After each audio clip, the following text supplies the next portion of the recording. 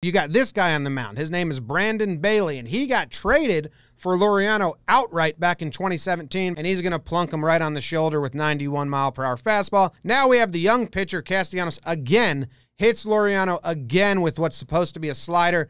Laureano's been hit twice in this game, 3 times in the series. He's going to be mad. He's going to be fired up. What he doesn't need is the Houston hitting coach egging him on and saying, come on, why don't you come fight me? And he says, get the hell out of here. I don't even know who you are. Bring it on, Ramon. Ramon charges in. Let's fucking go. Let's fucking go. And then, look at this wall they built. Laureano tries to go around him. Garneau wraps him up. One of the better wrap-ups you'll see, just immediate. The hitting coach, he's just kind of hanging back in the back here, just watching. The guy who invited the fight said, come on, let his players handle it. And then now he's just standing here